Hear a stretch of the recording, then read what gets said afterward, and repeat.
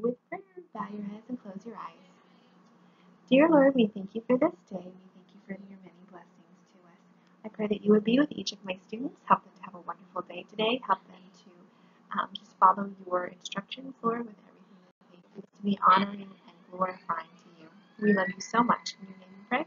Amen. Okay, let's take a look at our verse. What kind of rewards will we receive? Well, God will give us different crowns.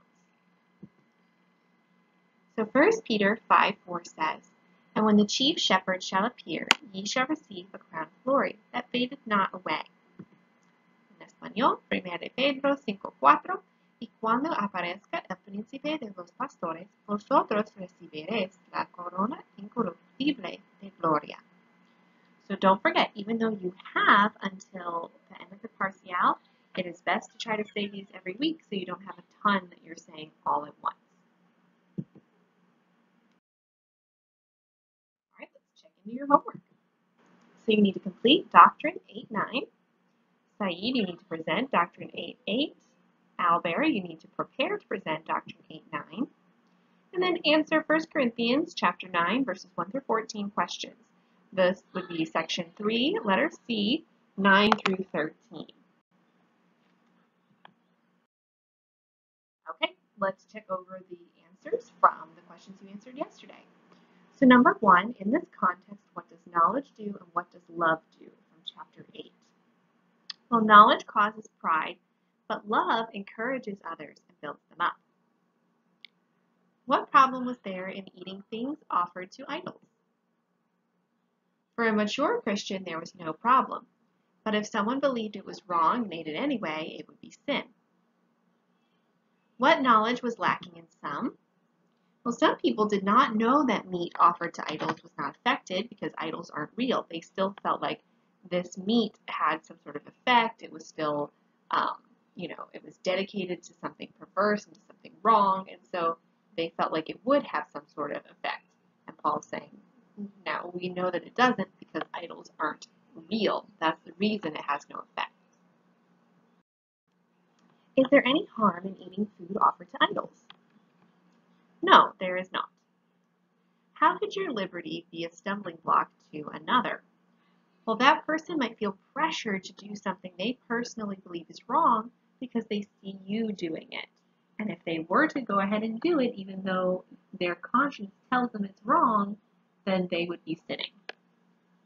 What violation of conscience is discussed in 1 Corinthians 8:10? Well, this one very much ties into the last question. A couple of these questions are basically asking the same thing because Paul is kind of repeats himself a little bit because he's really trying to get the point across. So the violation is for someone who believes something is wrong to do it anyway. How could we wound the weak conscience of another? This is the same idea of being a stumbling block to someone. Our actions could cause someone to do something they believe is wrong. Instead of harming a brother in Christ, what was Paul willing to do? He was willing to never even eat meat again. So that principle should be the same for us. We should be willing to give up something that's not wrong for us. It might even be fun, but could be considered wrong to somebody else. So we should be willing to give it up so that they would feel comfortable. Okay. So our lesson today is 1 Corinthians chapter 9, verses 1 through 14. We're talking about Paul's rights as an apostle. Okay, so in 1 Corinthians chapter 9, we'll start with verses 1 through 2. Am I not an apostle? Am I not free? Have I not seen Jesus Christ our Lord? Are not ye my work in the Lord? If I be not an apostle unto you, others yet doubtless I am to you. For the seal of mine apostleship are ye in the Lord. So here, Paul is trying to, first of all, defend himself as an apostle. He's had many people who have doubted him and questioned him. From the very beginning of his ministry, of his service to God, people weren't sure whether or not to take him seriously. And so the fact that he calls himself an apostle, they're still not sure about.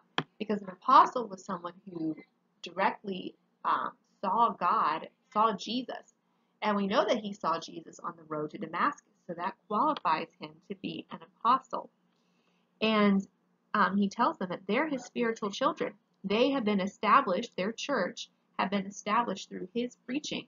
So they themselves, the Corinthians, were a proof of his apostleship because he had established their own church. They could not deny his apostleship without denying their own salvation, because they had trusted what he said, had believed what he said, and through that had made the choice to become Christians. So if he was a false teacher, then they would be saying that what they believed was false.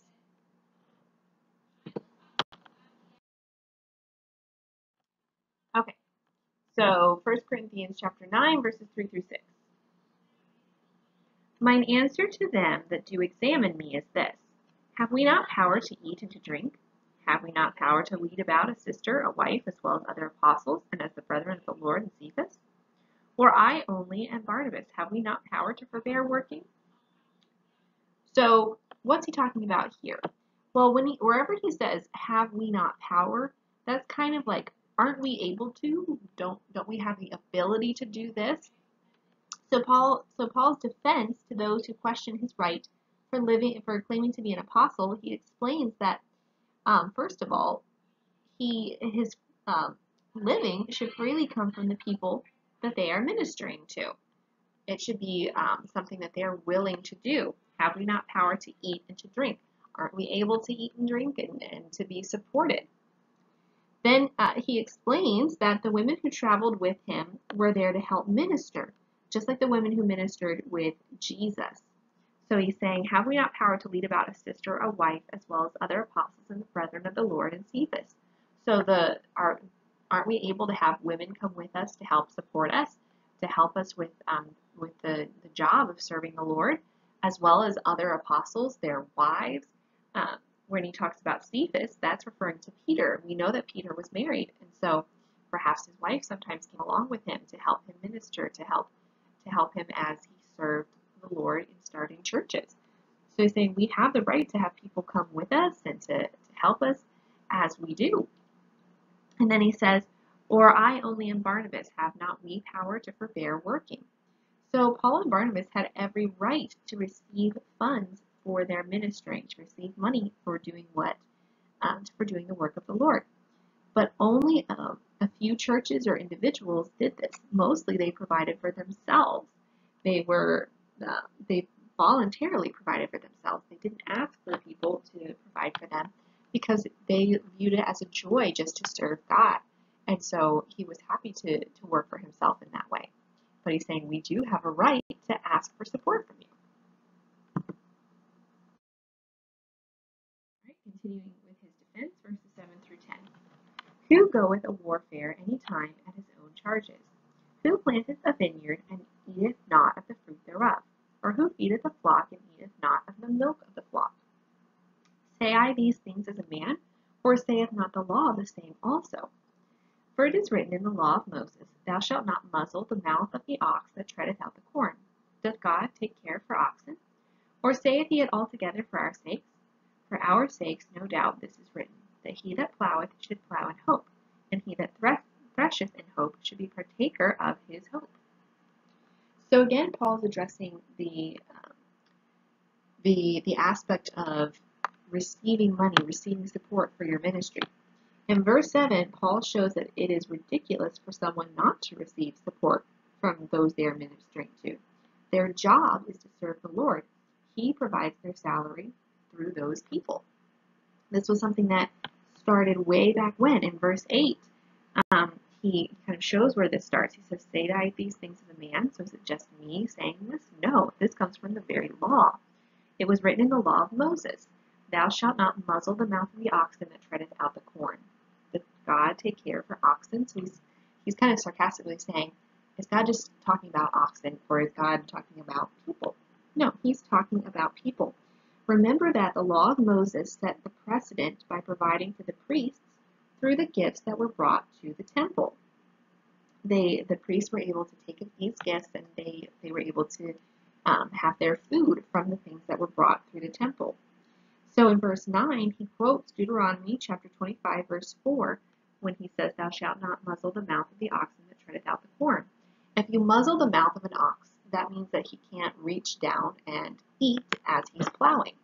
But if you leave it unmuzzled, that means that his mouth is uncovered and he can eat while he works.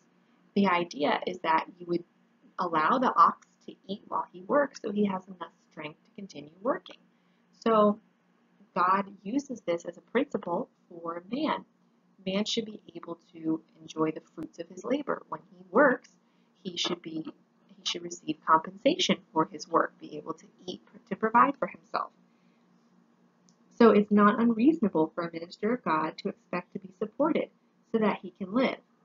Not expecting or wanting to get wealthy. He's not looking for a lot of money or anything, just enough to live, to support oneself. Okay, let's keep going, verses 11 through 14.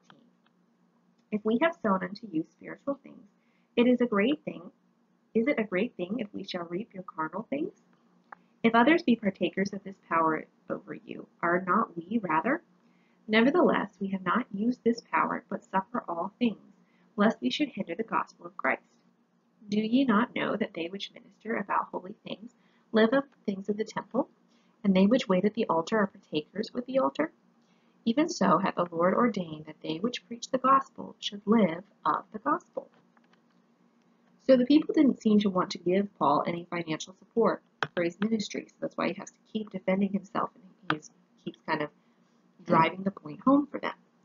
He points out that just as God says that you reap what you sow, they had sown spiritual things, which were of much more value than the carnal things they were asking to reap. So he says, we have sown spiritual things. They had given them the gospel. That affects their eternity. They would be able to spend eternity in heaven now because they had preached the gospel to them. So they had sown something of great value. They were reaping, asking to receive something that doesn't even have that much value. Money in order to live. That's something that's just here on this earth. It's not wrong for them to ask for it because you need it in order to live. And the people didn't seem to want to do it, but he's saying, listen, we're asking for something that is of far less value than what we have given you. Paul had every right to ask for a living from them. He didn't because he didn't need it personally. He provided for himself. So he didn't want them to think that that's why he ministered to them. That's why he would provide for himself. He didn't want people to think that he was just in ministry in order to get rich, to get money. He did want to teach them, though, the principle of support, because others coming after him might need it. People who would follow in Paul's footsteps, who would continue to minister to the churches, they might not have the same opportunities that Paul had of their own money, and so they might need the support. So these churches needed to kind of soften up and be willing to give that support for the next person who came along. Paul was willing to endure difficulties, making his own way so as not to be counted among false teachers who always sought money. But he wants to point out that even the priests in the temple, from when God set it up, they received gifts for working at the temple. They received their support. So the Corinthians should be more than happy to support those who are doing what's right and serving God. They aren't able to have their own other job. A person in full-time ministry can't dedicate themselves to another job. Their job is to serve the Lord in full-time ministry. So those who are being ministered to, the church, they should be the ones to provide their salary, to provide their living. They're not in it to get rich. They're just in it. They just need enough to survive. So what we can gain from this is that if you know someone who is serving the Lord, then you should be willing to help support them. That's what a church does. A church has missionaries that they support. I am a missionary here in Roatan. I don't receive any money for being a teacher here. Mr. Mark does not pay me. I receive money from other people in the States who support me for serving the Lord here in Honduras, because I don't have a regular job in the States that would get money. The only way for me to live is for other people to support me. So you should be willing to give your money in offerings and things like that that's going to go to support the work of God, the ministry of God. If you are someone who is looking to go into full-time ministry, maybe you feel like God's called you to be a missionary or a pastor, then you have to understand that You're not going to be living a life of a rich person. You're going to be living off of the support of other people for you. But that should be your joy to do in order to serve God. Okay. That's it for today's lesson. I hope that you guys have a wonderful day, and I will see you in our next lesson. Bye.